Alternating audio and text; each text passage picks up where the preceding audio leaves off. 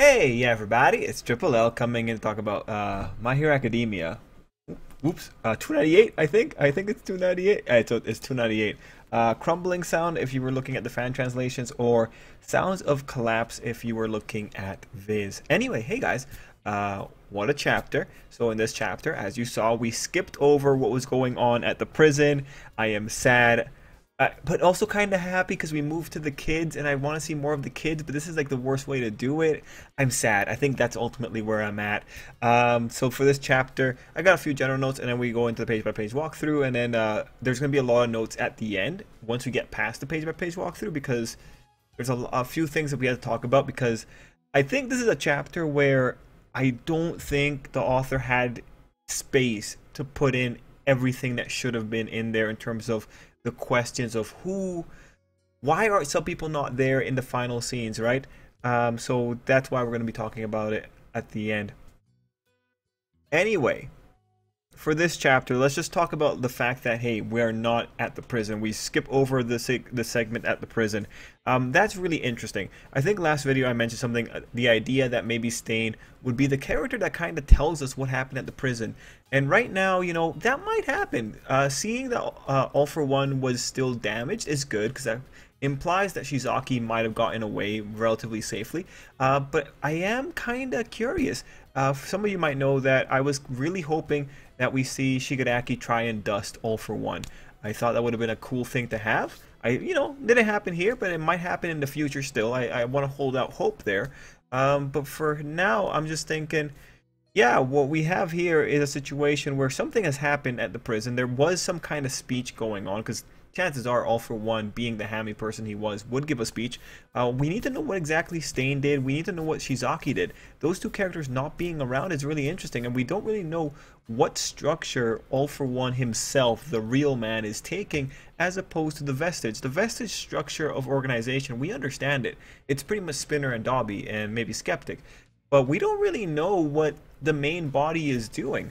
So this is going to be an interesting situation going forward, and I do hope we do get a mechanism where either Overhaul or Stain tells us what actually went down at Tartarus. Now, for this chapter as well, this one caused a lot of kerfuffle when it comes to the Bakugo-Izuku shippers. It was actually really interesting to see the Twitter reaction, how many people were freaking out about Bakugo running over to Izuku's room. The trope of Bakugo being injured and going to Izuku's room anyway, with people trying to stop him and him getting hurt in the process. It's definitely something that shows up in shipping a lot. I was gonna make a separate video for it, but I ran out of time. Anyway, no, I might do that still. Anyway, point is, it's interesting how that got the Bakugo Izuku fans riled up. What's also really interesting is that I believe that Horikoshi has done this trope before. It's a pretty popular trope. People were saying that, you know, now their fan fictions have come to life, but it's not so much that the fan fictions came to life. It's more like the fan fictions banked on a really common trope when it comes to Shonen Jump, or when it comes to just in general anime. Showing an injured character going towards another injured character in the hospital while injuring themselves. That's an easy way to show readers that characters care about each other, and it's also really dramatic. And that's the big thing to take away from that. Anyway, let's just get into the page-by-page walkthrough. Those were the general notes. Page 1. All I'm going to say for this page is that I feel like the page is really cobbled together. I get what the page is going for, but when you apply, I think, when you apply critical thought to what seems to be conveyed on the page, that being that in exchange for costs covered, Twice had a clone of Redestro made, or something along those lines, I don't think it works, in my opinion. Like, it's just not landing with me. And then on a technical note, I don't think the page is like well constructed. We start with a flashback, then we jump into a disembodied narrator, making a transition between the flashback and the real time, and then we jump into fake Redestro's justification of the situation. The thing with this page is that when you look at it, you could remove the upper 2/3 of the page and nothing fundamental changes, because the idea that Redestro would have a clone made, you don't need this idea of the villains having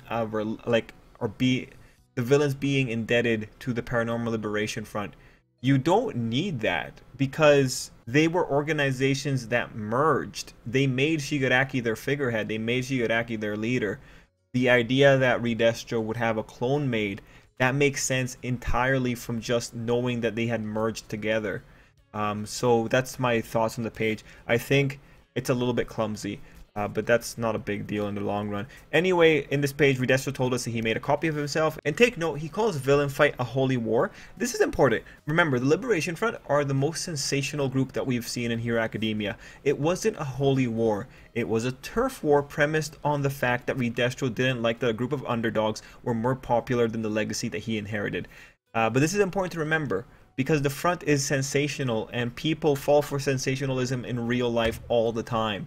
Page 3, we see the Redestro copy in the end of a fight, so I felt kind of bad. Like, I get it, Redestro is happy that he's finally got a government contract, and you see it in his dialogue. Finally, his efforts as a businessman are being recognized, but it's a sting op. I felt bad, but then I reminded myself that Redestro was a terrorist and arms dealer, and it kind of went away. Do note though, public safety lady, she did look pretty messed up in this shot, and do note that there were 2 heroes in the scene, given that, well, they weren't in the standard uniform. Page 3, the end of the Redestro clone. Was it because the clone took too much damage or because Twice died? Doesn't really matter. I do want to point out this page is really strange from a narrative perspective. This line is the most important. The author went really far to make sure we saw this. The amount of effort that the author put into this tells me Redestro is still going to be a thing in the story. And with all the prison breaks happening in the background, that's a reasonable assumption, I think. Now, with regards to Order Without Order, you know, I love picking apart what the Liberation Army does. This guy wants order without order. That means he wants anarchy. An anarchy enforced by something. Look, at the end of the day, quirks are dangerous. What this guy wants is unregulated quirks. What this guy wants is a world where everyone gets to walk around with a bare minimum a weapon. And some people happen to walk around with nukes. Now, the problem with this world is, if we lived in a world of saints, total freedom like the way that Redestro was would be fine. You know, it could work. But the reality is, you live in a world with people like Muscular. No, this is going to ruin society. There's too many insane people running around, and what's going to happen is that they're going to use their power against someone. Someone's going to end up getting killed. That person's going to end up having a family. That family's going to get upset. That family's going to want to get revenge, and we just continue a horrible cycle of destruction. This world that Redestro has legitimately is a world that he can only want because he lives in a relatively peaceful society at this point in time. Thankfully, this is the story of how Izuku became the greatest hero ever, so we don't have to actually worry about seeing this world. But I do hope that Redestro one day has a oh god, what did I want kind of moment. Now, that said, the fact that the author is reminding us of true freedom through liberation, I think it's important to remember that Redestro is not compatible with All For One. If he finds out that All For One just wants to rule society from the background, it's possible that Redestro, being the freedom fanatic that he is, will strike against him. No one's going to be liberated beneath All For One, though All For One can definitely give them the illusion of liberation. So the seeds are already sown line makes sense, because from Redestro's perspective, that is the case. Some people legit do want freedom. But the question is, how do those people interact with All For One's methodology? In the chapter, we already see some friction between the two mentalities, and we'll point that out when we get there. Page 4, nothing I can really add aside from like cool designs. Page 5, cool shot for All For One messing with the pilot. Now the clincher in this page is the 7 prisons were attacked, but only 6 had people freed. Really interesting detail. That's a plot point. Something strange happened at one of those prisons. Was it a stronger than average hero force maybe, or was there something that went wrong? At the end of the day, that's a distinction. We should keep it in mind. Page 6, All For One in Shigaraki's body is back home. Really interesting that everyone's outside when there's a perfectly usable house behind them. Hey, I'm not going to question it. And Dabi is back to white hair, so there's probably a mistake going on in the previous chapters. Anyway, interesting that All For One is using the prisoners as a distraction. Definitely a good idea, but it does speak to his vulnerability. I'm actually curious with the vestige requiring Shigaraki's people to guard him, and how exactly that relates to All For One Prime and how he intends to move. It's he's already getting into really indirect chess movements, and it gets me curious. Anyway, this page shows the conflict I spoke of earlier. Spinner's not into this, and also it's cool to see that he mentioned the gaming and that being a bonding tool for Shigaraki. But yeah, All For One says he respects Shigaraki's will. So here's the thing. Does he respect Shigaraki's will? Or what All For One says Shigaraki's will is? Remember, All For One is the guy that in chapter 297, when Shigaraki says he wants his body back, the man talks like a devil lawyer and says, hey, me doing stuff is part of the deal. In exchange for power, this is what you kind of signed off for.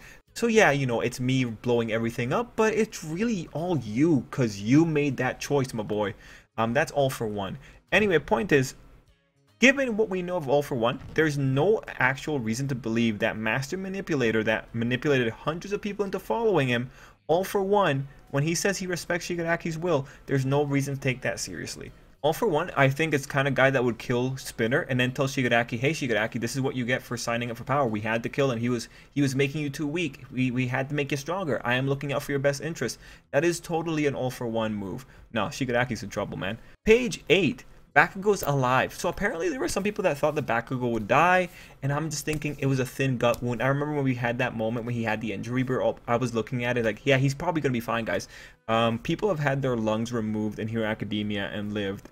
So interesting. It's interesting to see how bloodthirsty some of the fan base is. Page 9. Some people arrive in Bakugo's room, and it's not the bunch you would expect. It's actually a lot of the background characters. So on this page we get setting info 2 days later, and good to know that the heroes are being treated well. I will say that this feels like the government knows that they can't throw the heroes under the bus really, because they are taking care of them really well. The panel I love the most on this page though is this one. He like Bakugo looked so calm. The one I'm surprised that he didn't ask about though was Best Jeanist. That might have just been an oversight from the author. Also worth pointing out that Hawks is probably in this hospital as well. Page 10, we have the students looking down, and you can note that they've been crying because their eyes are drawn a little bit darker. They're most likely upset about everything that's going on, and they're looking down definitely because of the fact that Izuku isn't awake and Endeavor's going into surgery. Nejire is probably fine, all things considered. Gran Torino is alive. Personally, I'm happy. I want Gran Torino to be there all the way throughout. I think it would be cool if Gran Torino is there when All Might dies. Now, the author chose to have Torino mention Nana, and I think that's really important. So he's setting up some kind of emotional follow-through for later. I hope we get to see it. It should be noted that even though he's alive, he probably feels like dying. Page 11, we got to see Aizawa's damage, and that kind of got me. I really hope he gets the Eri treatment, but if he doesn't, prosthetics are really good in Hero Academia.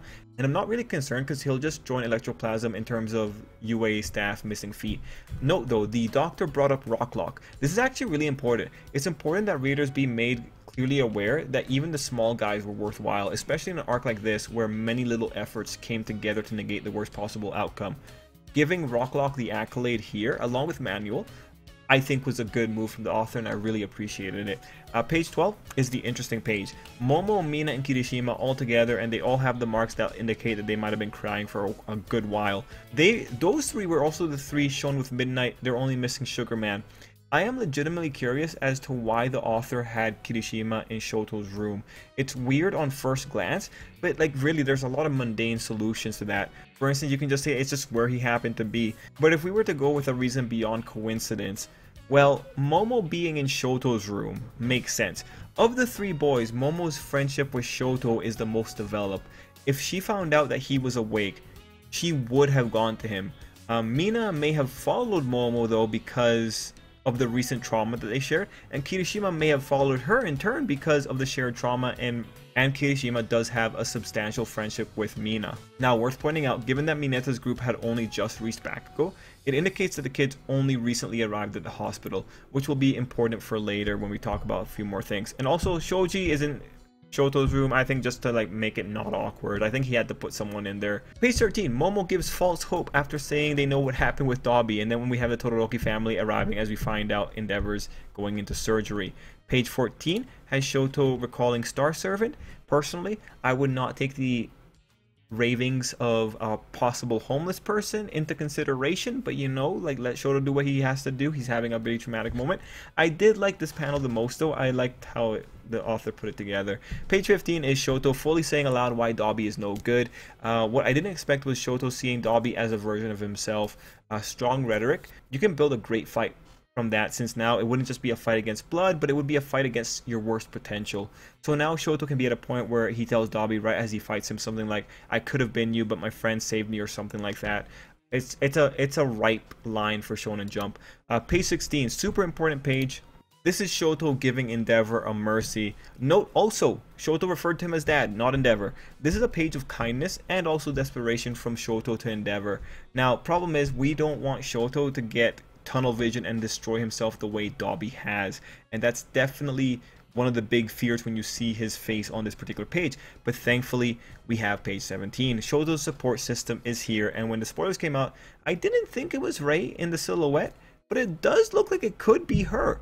Now mind you, I would be very scared letting Rei out of the psych ward to see her son in such an emotional situation. That seems very sketchy with me. Just the other day, doctors were running to her room to turn off the TV. I don't think letting her out, if it is her, during such an emotional situation is a good move for her. It's a good move for Shoto, but I am concerned.